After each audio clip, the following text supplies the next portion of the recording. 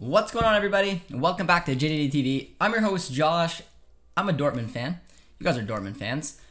Your hearts are probably feeling similar to mine, and that is like it's almost going to burst because we just witnessed the most Borussia Dortmund game you could possibly imagine, where you thought they were going to blow it. You saw goals. They somehow rescued it. We got 3 points. And now I'm going to do my 5 takeaways. So if you guys are excited for that, be sure to smash the like button, subscribe if you guys are new around here, and let's get into the takeaways now. So after that crazy little performance there, the first takeaway, the first one I want to highlight is the new signing, Malen. Now I want to highlight Malen for a couple of reasons, is because he had a bit of a slow start to this in particular match. He's came off the bench a couple of times, he's had one start, he hasn't been super influential on the game. I thought this game was pretty decent by his standards for a couple different reasons. The first one, you notice that he wasn't pressing that well, he wasn't really engaged into the game. And then out of nowhere, he was just there. I remember him making a challenge on the left-hand side. He won the ball back. He created a yellow card for the situation. I don't know if that just gave him confidence or what happened from that, but he picked it up. And every time I saw him grab the ball, he drifted in on the left-hand side and then took a hit.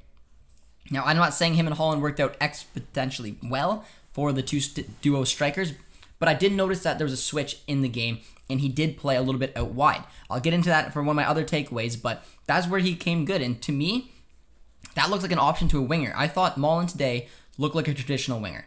That is what you like to see. A winger with confidence, going at the defenders, taking on stride from the left, cutting in, taking a shot. He did it 3-4 times and arguably deserved and should have scored a goal. And I thought it was a good performance. I know some people are going to think, well, he didn't score, but it's not all about that. It's about building your way into this team. It's about creating chances and finding your place in the system. And to me right now, his place is in a 4-2-3-1 out on the wing rather than as a duo striker up front with Holland. Second takeaway, we're going to take a look at the keeper because I need to give a shout out to Gregor Kobel. Yes, 2 goals went in today, none of which were anywhere near his fault, but he also came up with some massive saves, some huge saves in the game where we were talking about in the chat saying these are the type of saves that make a difference. These are the type of saves, no disrespect to Berkey, he did not make. That one-on-one with Kramich was an unbelievable save. There was a huge opportunity in the first half as well where he stuck out a foot. He's also a sweeper keeper, which is fun.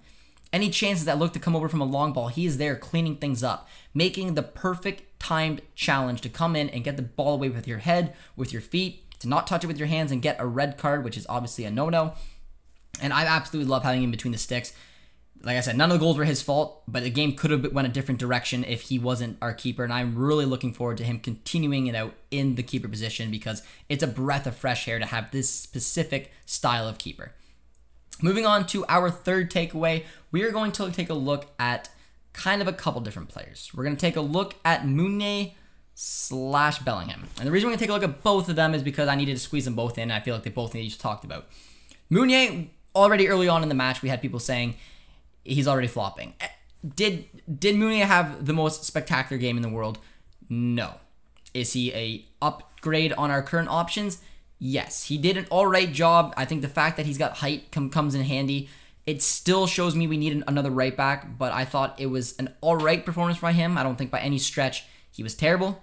He gave the ball away every once in a while. The passes were questionable. The thing I didn't like about him is when he rushes up the pitch and he has Hoffenheim defenders on the back track, he often cuts up the play and then brings it back and is not really proactive.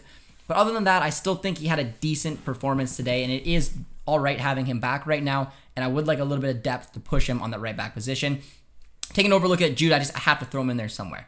I'm throwing him in because the goal he scored was incredible. The assist as well. He was the man of the match in my books. Another incredible performance. He went off with an injury. We're obviously hoping that he's okay, but it's just so important, and it also shows how important he's going to be to this midfield. He bossed it around. The movement on and off on the ball when you saw that one stretch of play down in the far right-hand side where he had 1v2, and he was taking those two all over the place with his cutbacks and was even able to get a cross in. He just so composed and just growing game by game. So both of those players, I mean, Bellingham, really good game. Meunier, alright game. But it's going to end up getting over into our fourth takeaway. And our fourth takeaway is going to be depth. And it has to be. I mean, when they drew it up and made it 2-2, I was angry. You guys probably saw that. I was frustrated. I was literally pouting up until we scored the next goal a minute later. But it's because we don't have depth. There's no reason in a match like this where we need 3 points desperately that we are in a situation where we drop it because our CDMs is Dahoud and Brandt. It's unacceptable. It is unacceptable. We need to dip in the transfer market. We need to do it now. And I mean, I want the board to take this result and be grateful somehow we squeaked out 3 points, because we were genuinely lucky. We needed to be able to control that game and see it out better, and we just don't have the tools at our disposal to do that. Get in another right back. Get in a center back. If you're letting Witsel go, I mean, we may need 1-2 different CDMs. A winger. I don't know how they're going to pull this off.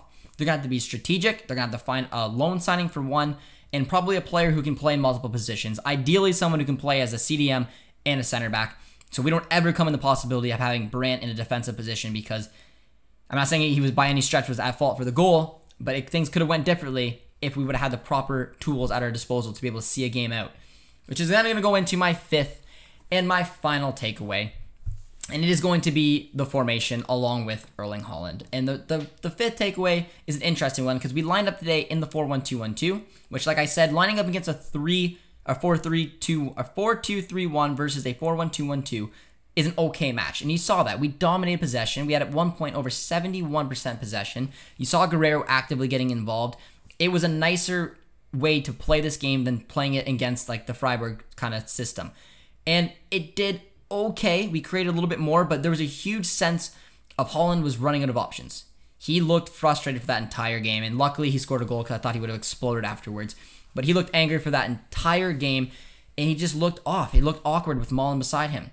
As the game progressed on, it sort of switched into a 4-2-3-1. It definitely ended in a 4-2-3-1 with a big shout out to Wolf, who did well coming on that right-hand side. Malen on the left, Haaland alone up front, and he looked better. He looked like he could drift back and forth, pick up the ball, run at the defenders. He got his goal. Wasn't the prettiest game from Haaland, but he got the job done, got his 3 points. But I think going forward, this team needs to get the tools again to be able to play a 4-2-3-1, because this diamond formation just isn't doing it. And I think Malen proved that, hey, I'm a winger. I can play here if I need to, and it looked nice. So those are my 5 takeaways from the game today, guys. I appreciate everyone who was tuned in for the watch long. It was a whole lot of fun. Very nerve-wracking watch long. We somehow were able to pull off the 3 points. We are 2-1 on the season. Not too bad right now. And if you guys enjoyed this video, be sure to comment your guys' 5 takeaways if you agree with mine. Anything else I might have missed. And of course, be sure to drop a like, subscribe on your way out, and we will see you guys next time.